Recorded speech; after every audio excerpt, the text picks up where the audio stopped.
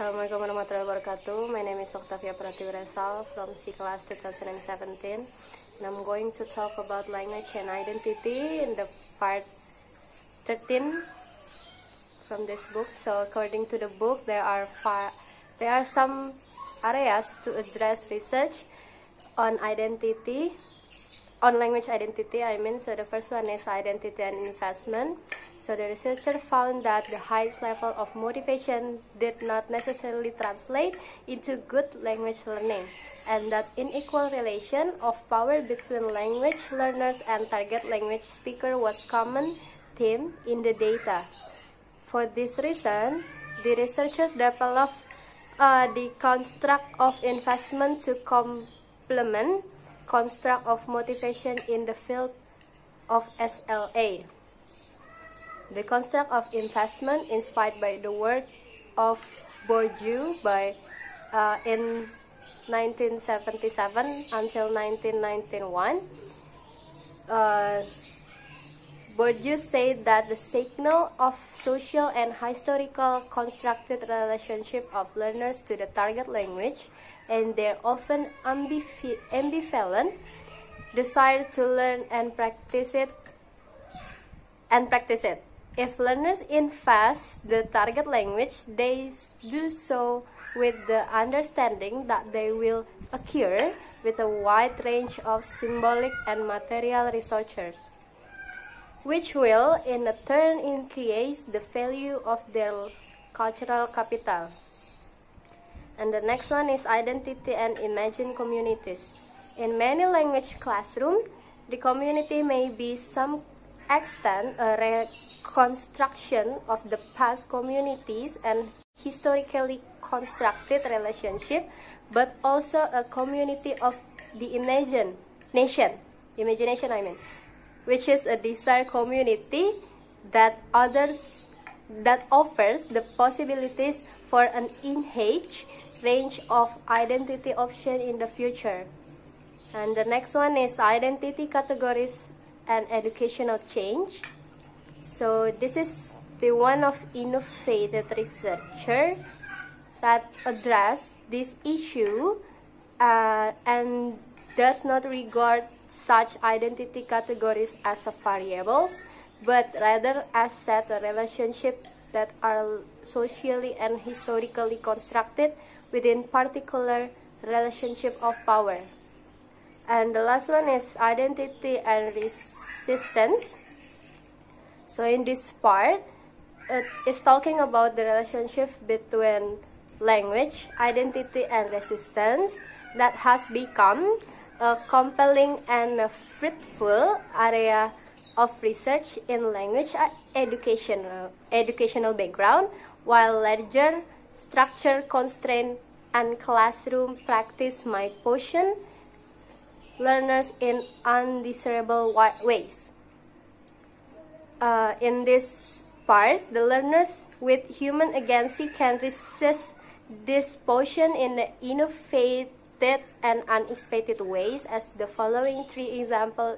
Okay, my name is Devia Swiana Balfas, and I'm going to talk about language and identity. It is chapter 14 about gender identities in language education. So this chapter explores the way that gendered social relations and ideologies of gender mediate people's experience in learning and using additional language. The ways that men and women use language to form identities and negotiate their social relationship. However, there are still relatively few comprehensive treatments of gender which investigate how gender identities are performed in educational contexts, or how gendered identities relate to language learning.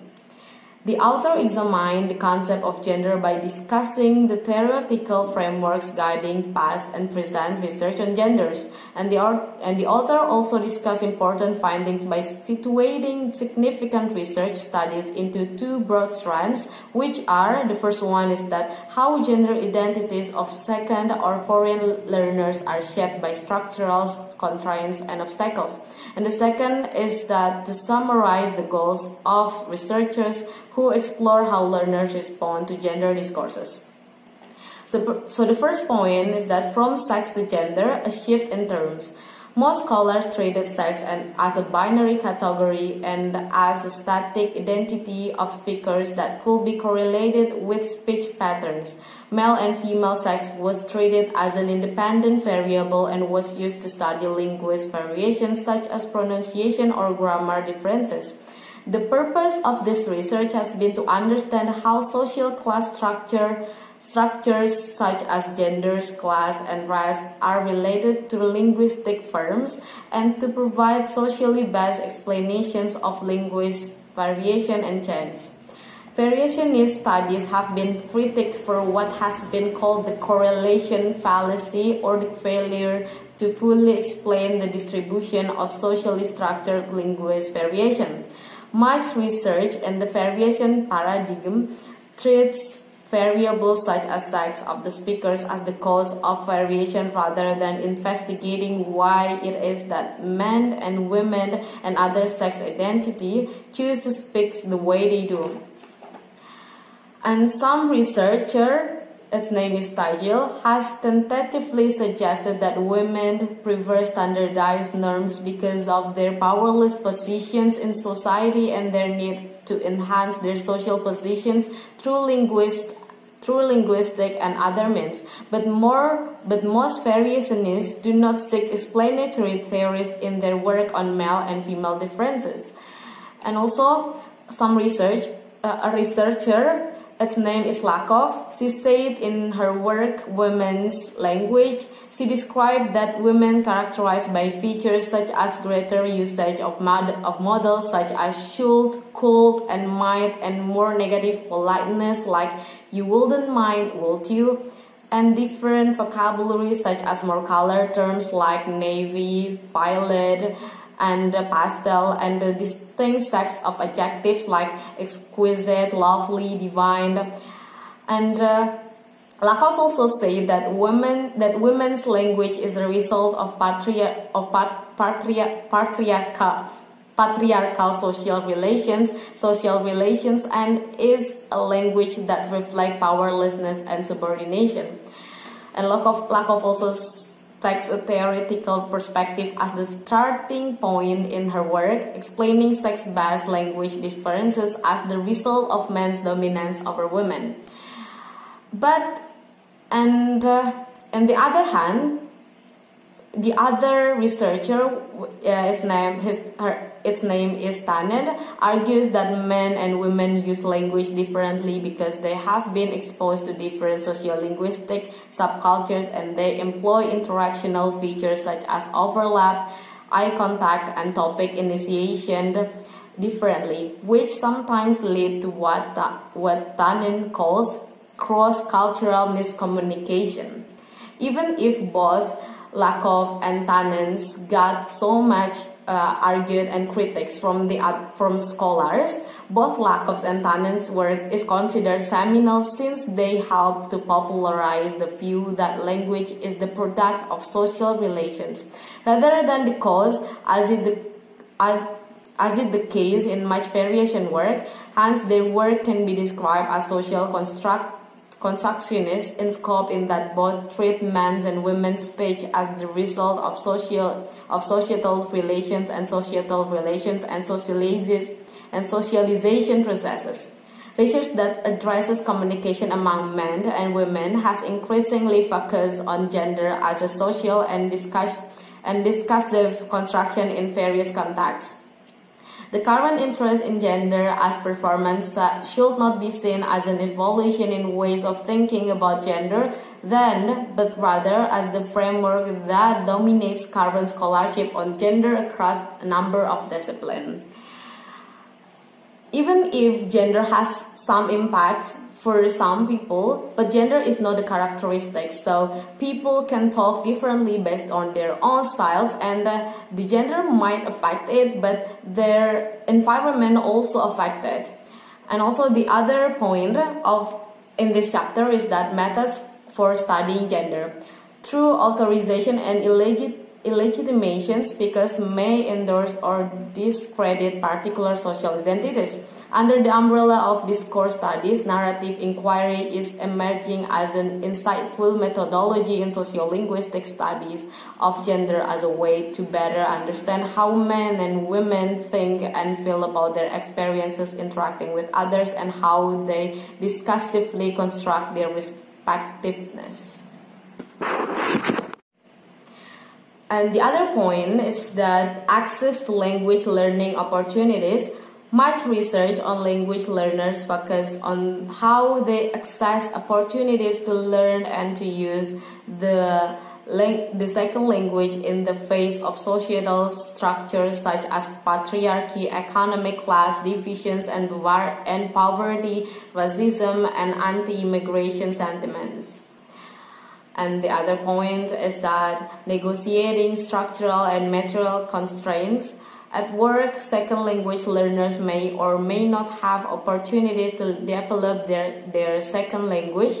Individuals have been socialized toward education and whether their families value school-based form of literacy. Research on literacy development in multilingual contexts has yielded much insight regarding the gender inequality girls and women face in gaining access to languages of socioeconomic power. And pedagogical practices that engage with structural constraints. Teachers can develop strategies such as alternating between male and female students when soliciting student responses or organizing students into groups so that participation is maximized. And the last point is that negotiating discourse of genders. While social structures such as patriarchy and socioeconomic class may seem to be very obvious reasons that explain why women lack access to language education, it is also equally the case that societal expectation and belief about men and men circulate in the form of gender discourses are the basis of social structures such as patriarchy, which in turn acts as the structural constraints on women's lives and women's access to learning opportunities. Learners experience different gender identities in their second language, learners may find gender identities in the second language context appealing and hence their affiliation with these gendered ways of being may afford learners relative ease in learning and using their second language. Some negotiating discourse of gender are first discussing assimilation to a new gendered identity, second resisting second language gender identities, third the role of gender discourses in classrooms, and the fourth is that pedagogical application for gender discourse. So that's all the material for this chapter 14, which is the gender identities and language education. That's all from me. Thank you. And ethnicity. Definition of ethnicity according to whether people commonly associate ethnicity with distinct based on nation, origin, language, religion, food, and other culture makers, and race to distinct draw from the physical appearance such as skin color, hair texture, age, shape, and so on. And Omi and once similarly agree that people construct race indifferent to different type of human body, but I emphasize that ethnicity not usually understood. Ethnicity conceptual is different way inside nation border is as well within the same commonly. This conceptualism can change upon the time. The next is methodology approach to study ethnicity of language. A sociolinguistic approach to study ethnicity is ideal for the three reasons. The first is set ethnicity social construct. The social construction must implode communication some way, whatever is language or other semantic means. And the second is attending to the role of language in the construction of ethnic group and boundaries group. The recession is empirical data. The third is experimenting linguistic practice post research to attend to ethnic as accomplished through situationally bound practice. Next is methodological approach that sociolinguistic employs in the study of ethnics is have two. First one is destination centered model. This model enables to classify question of ethnic dialogue, and the second is multiple speech style and geographic approach. Taking a more qualitative several sociolinguistics explore the way in which speakers draw on the feature of the ethnic dialect, whether real or imagined, in the programmation identity. Next is language and ethnicity in United States.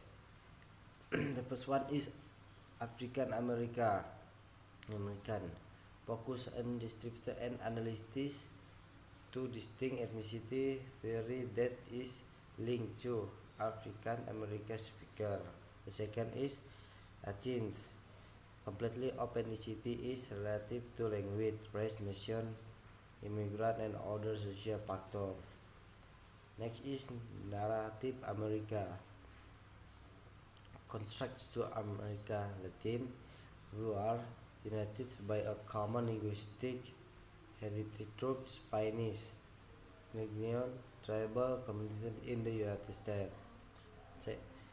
The fourth is Asian American, which major influx of Chinese immigrants during the California. Focus on issue of English language learning and tenants. And the last is European American. Ethnic identity of European American are also socially constructed. Next is language and ethnicity in education. In the sum model, the first model is deficit model, claiming that ethnic minority experience chronic school failure because they were cognitively deficient and culturally deprived. The second is difference model. Difference model explains how ethnic minors are not deficient but socialized into different set of cultural norms and that are not recognized or legitimate by mainstream school. And the last is emergency model. Emergency model describe how ethnic group and educational institutions do not possess static characteristics as much they are construct the nation with one in other particular school context. And next is language and socialism. The first one is introduction. Language socialism refers to association of language, pragmatic and older cultural knowledge through social experience and is often equated with the development of cultural and communicative competence. And next is language socialism linguistic. The focus on mentor provide of comfort or effort associated to other, so they can learn particular use of language and also the value. Next is implicit language socialism in cross-cultural education context. Classroom role or practice are commonly made, broken, and constructed, although there may not be official rule book on which participant can turn. So the rule may be explicitly stated in the course outline or explained in the early day of the course in the more general guideline regarding attendance. Next is research method and challenge in language socialism study. The first one is drawing on tradition in linguistic, anthropology, and classroom research, usually involving various approaches to discourse analysis. For example, is comprehension analysis, functional grammatical analysis, intonation analysis. Mass language socialism research is ethnographic.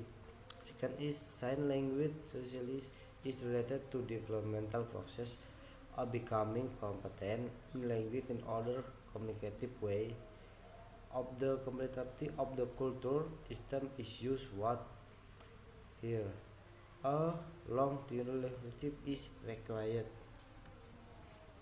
Next is practical implication of research on language socialism. Language socialism into agricultural discourse is relatively smooth and straightforward process that requires for the duration of one school. And beyond a talk is may involve procedure negative trial error and represent and represent all normal aspect of learning. All that what I can say. Thank you.